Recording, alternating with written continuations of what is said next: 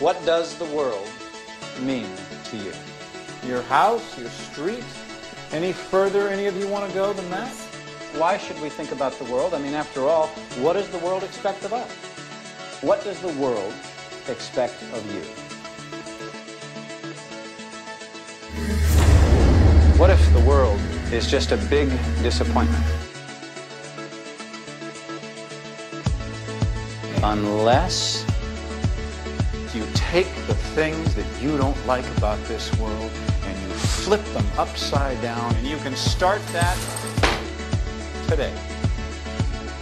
This is your assignment.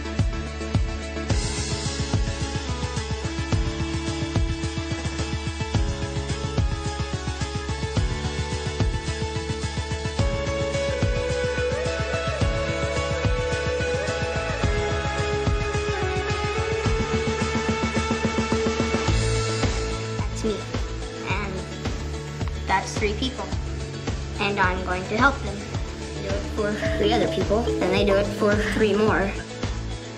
But it has to be something really big, something they can't do by themselves, so I do it for them.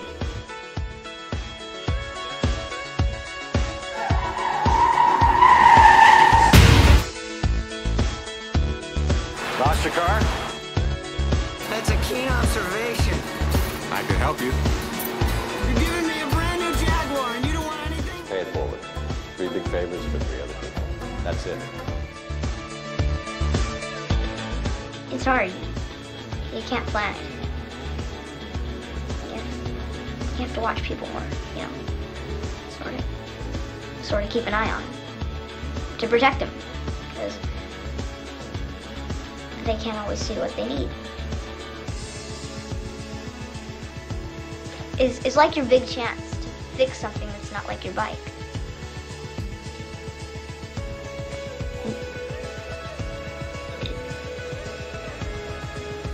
You can fix a person. It's possible. The realm of possibility exists where?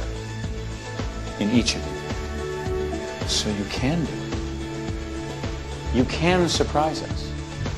It's up to you. Trevor has made an attempt to interact with the world, and that was the assignment. What do you ever do to change the world?